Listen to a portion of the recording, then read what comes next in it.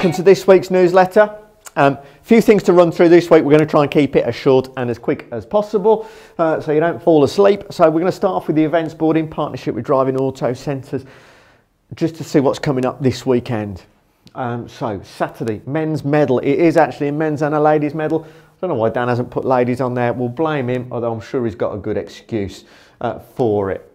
And there's also the James Buckley qualifier.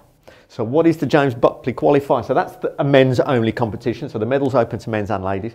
James Buckley qualifier, men only. Now, when you enter the competition on How Did I Do, £3 to enter the medal, £1 optional twos. There's also going to be an extra box this week to tick if you want to play in the James Buckley, which is going to cost you another £1, and it's going to come off your bar card, same as the other entry fees. Top 15 scores from the medal on Saturday go through to match play stages, along with the previous year's winner, which obviously wasn't last year, it was 2019 because it wasn't played for. So there'll be 16 players then go through to match play stages, of which there'll be a draw for, and that'll be played during the summer. Now, Sunday, men's medal, medal both days. We know it could cause some slow play issues. We're keeping a close eye on the times that it's taking people to finish. So if you see Dan staring out the window on a Saturday, he's making note of what time you finish in, because we're just collating some information ready to get this time par out there. Time par, it will give you some real indications of what time you should be at certain positions on the course.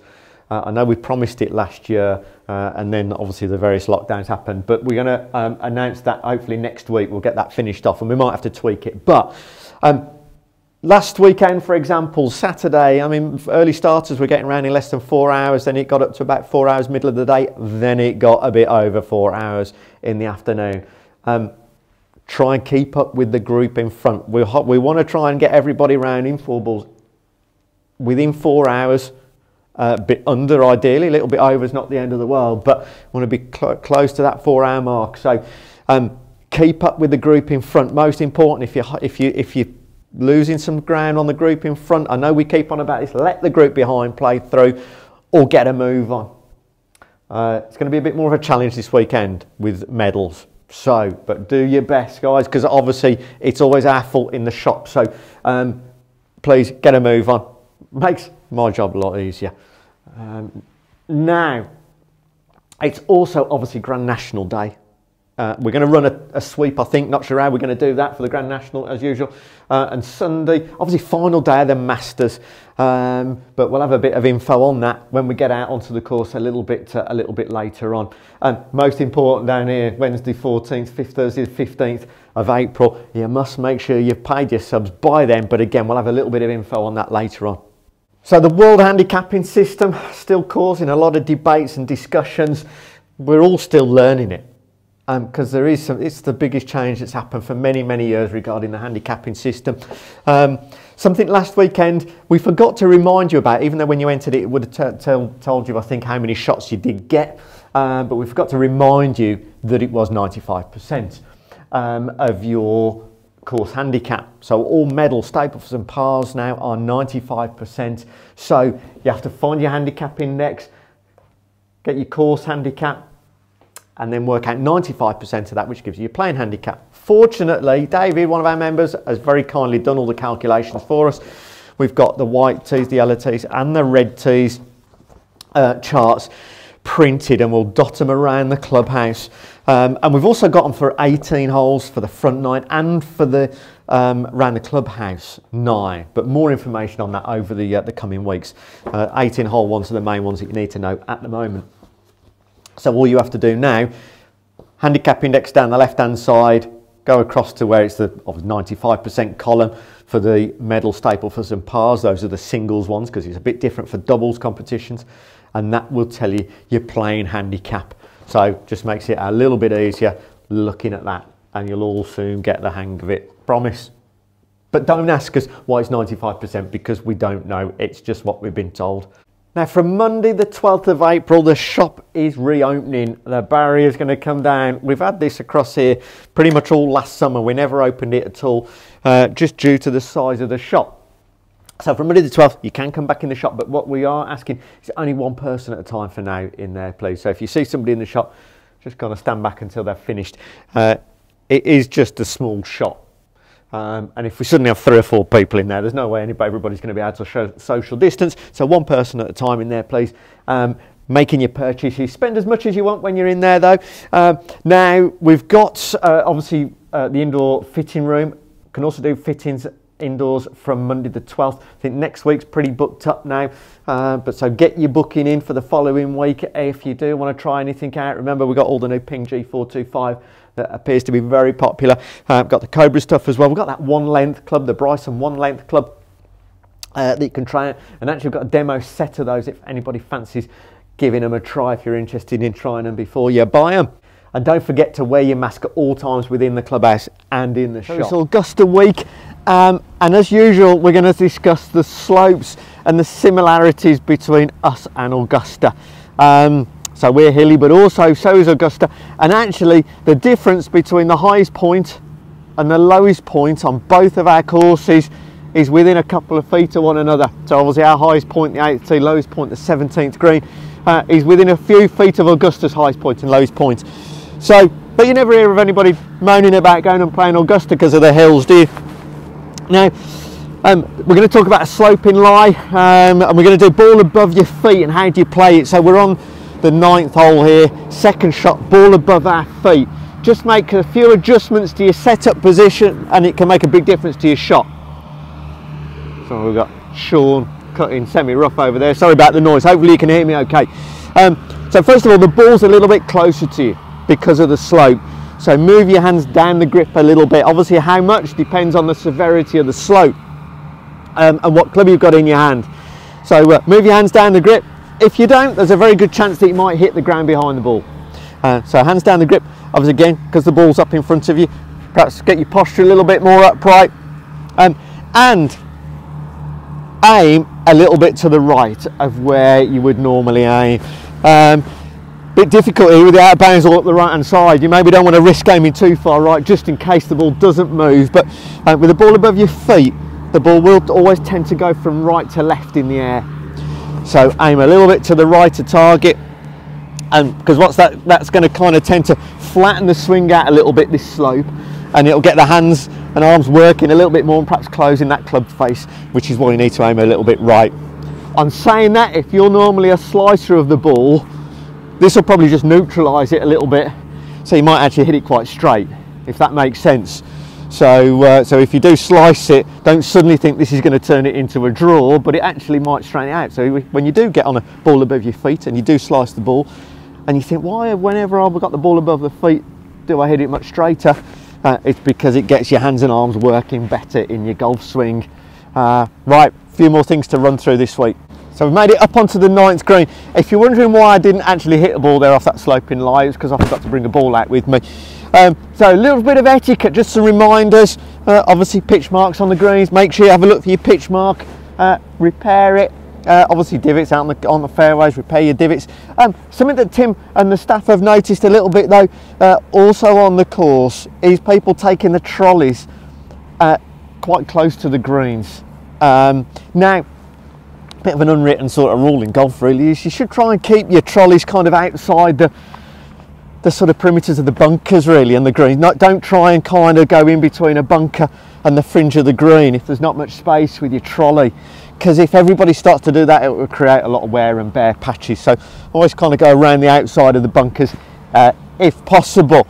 And also on tees as well, I've noticed a few trolleys going across tees and on tees. So if we're trying to improve our tees, try and keep your trolleys off the tees, please, if you can. Right, hi Tim. Obviously back open now. We didn't catch up with you last week. You was busy still out on the course. We've managed to grab you for a few minutes today. Obviously we've reopened. We had those couple of really nice days. Then, I don't know we keep saying it, but the temperature's dropped again, hasn't it? Which affects obviously the grass growth, but also your work a little bit as well, doesn't it? Yeah, I mean, first and foremost, all the lads are back to wearing thermals and base layers now after a couple of days of almost shorts weather. It's been bitterly cold. We did lose an hour's daylight when the clocks changed on the morning, and that's our free time when we've got a free course until the play gets out and about on the course. That early session is our free session, and these frosts have robbed us of that as well. Because obviously you can't do the maintenance on the course, can no, you? you Like, can't cut start when greens, it's frosty. So we start a little bit later, and then play obviously catches us up a bit quicker. So we have been working in amongst play as best we can, but it's not ideal. So, and obviously Sunday, there was a good frost Sunday. And there was a couple of buggies out early, which isn't their fault, but it does burn and make the scorch marks, which when I edit this, I'll try and remember to put some pictures on of the marks. So there will be occasions, won't there, if there's a good frost, where actually we prefer buggies to be off just for that first couple of hours, perhaps until the frost's gone. Yeah, it does. It scorches, bruises the grass, leaves, scorches the grass. I mean, trolleys do it to some extent. You can see the 3 wheels of trolleys here and there. Well, and even footprints, but then probably not so noticeable as a heavy buggy on the course. Buggies, do tend to be zooming all over the place, so they're quite prominent, the scars you get from them. So, but hopefully there's no more frost. Hopefully this weather's going to improve now over these coming weeks and get a bit warmer. Behind you, obviously, you can probably see, if people are going, what are all those lines on that fairway? Obviously, there's still the scars from the drainage that was done, but they are growing in, aren't they? And they'll disappear over the next month or so, hopefully. Yeah, grass is growing in from the sides. They're already smaller now than they were when we initially did them, so they'll gradually disappear as we get stronger growth. Just the battle with the rabbits making a mess of them, isn't it? They just obviously love that softer sand, so as quick as you repair them, they're back out at night, damaging them. Now, just finally, obviously we've worked a lot, you've worked very hard on doing the project's plan for the next few years, over the winter, haven't you? Yep. And one of the things, well, there's a couple of things. The main sort of plan of the projects, isn't it, is to enable us to stay open. Yeah, the priority when assessing the criteria for the winter projects is to try and get 18 holes open 12 months of the year. So obviously things like drainage on this fairway, 7th fairway, places where we've had closures or temporaries brought into play, we're trying to get rid of those with our planned projects. Drainage obviously isn't as straightforward as we're finding out now, is it? Especially with us being a Grade 1 land and triple SI status, so we have to go through all the right procedures now to get that all done. So that's going to help us obviously keep the course open. Obviously the verti-draining you've done to the greens and all the work done to the greens over the last few years has paid dividends, hasn't it? Because the greens have been fantastic all winter really. Obviously there's been no play on them, but they've been really dry, and we would have had greens on, wouldn't we? We'll go back a little bit. Actually, there was temps, wasn't there, the other morning because of the frost. Obviously, you've took the frost holes out of the greens now, haven't we? Which we the frost holes came out just before play resumed, hoping we wouldn't get any more. But we'd got a combination the other morning, Wednesday morning, of still some snow cover and some frost. It was quite icy. So we did drop them on temps. They were back on by about quarter to 10, they were back on the proper greens. It wasn't long, was it? But what we did see was where people had played temps, there was big lumps of ice had come off their shoes, and that would have all been on the greens. So it was worth protecting them just for that first hour or so. Very much so. So apologies though if you did play early that morning. We'd try and not use temps, do we? But there's very occasions where we have to. One of the things though that was also in the plans are the tees. Now that's the next area that we really want to try and work on and improve, isn't it? And you've started some of them, haven't you now? Sort of verti-draining hollow. Did you solid top? Yeah. Yeah, tees have always been the poor relation to the greens. The greens are the priority. That's what you get judged on as a golf course, is what your greens are like. But obviously tees, very important part. Everybody goes to the tee to play. So yeah, we've started doing some work. The weaker tees. On the 18th, the second competition tees, the 5th tee, they've been holotined, overseeded and top dressed. All the tees have been verti-drained, and if we get the right conditions again, we'll verti-drain them again during the season, and then hopefully we can get on them right throughout the winter and keep them open, keep the air into the roots, allow the drainage to get through. We're looking at giving them a general holotine and top dressing as well in the autumn. Which haven't been done, have they, on those tees for a long time? They've never been done, no, never been done. They're just grass growing on the soil that was there from year dot when they were built. So to freshen that up with some new soil going in the holotine holes should help them. And it's not going to be something that you're suddenly going to notice the difference, are you? Although hopefully this year they will start to look better. But it'll be that program of work now that's going to go run over the next kind of few years, and you'll really start to notice a difference. Yeah, I mean, one of the big things which has got to be discussed at some stage is irrigation. We do all the work to the tees, and then we get a drought. They're going to suffer again, so we've got to look at some stage in the future for irrigation. Because they're not all irrigated, are we? No, the par 3s are irrigated and a few of the par 4s, but the vast majority haven't got water to them. So some of them really get scorched, don't they, in the summer if we do get a hot spell. Thanks, Tim. I'll let you get on with it. You're just tidying up some of the drainage work over there, aren't you, now, putting some of the turf back from some of the work that was done during the winter. And we'll catch up over the next few weeks again. We're going to finish off in the bar this week, obviously opening from Monday the 12th of April from 11:30 till in the morning till 8 o'clock of the evening. Those times will be tweaked a little bit over the coming weeks as the nights get lighter as well. Table service only, so don't come into the clubhouse. The staff will come and find you out there and serve you with your drinks. Can come into the clubhouse just for the toilet facilities, but make sure you stick your mask on or your face covering. Now, from food point of view, cold snacks available, so rolls, pork pies, etc. are available from behind the bar as well, but again, from table service.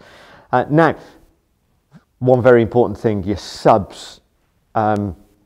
If you haven't spoke to Jane, if you normally pay by standing order or direct debit, that automatically stops in March. So you might think that it automatically carries on. It doesn't. You have to notify Jane if you want to continue paying by standing order and direct debit, and Jane will set it up for you. So please make sure you contacted Jane before the 15th of April, because that's the cut-off date. If you haven't sorted out your payment plan by then with the office, you'll be knocked off the booking system, so you won't be able to book a time and you can't come and play. So if there's any problems, just say, see Jane in the office. Must make sure you do that. And then last one, scorecards. When you're playing the competition, make sure you don't just put Fred in for your name. Make sure you put both names in, the date, sign it at the bottom. Your player, you need to be player A in your scorecard. You can mark your own scorecard. Player D, you can put whoever you're playing, somebody that you're playing with, so that you can verify scores at the end. But just write your name in player A, the date on, especially important at the moment because we're having comp Saturday and Sunday, and when they're both medals, for instance, it's easy to get the cards mixed up when we're sorting them out, and it takes John forever on a Monday morning to try and sort things out. So make sure you fill your scorecards in properly. If there's any problems at all, as usual, just let us know.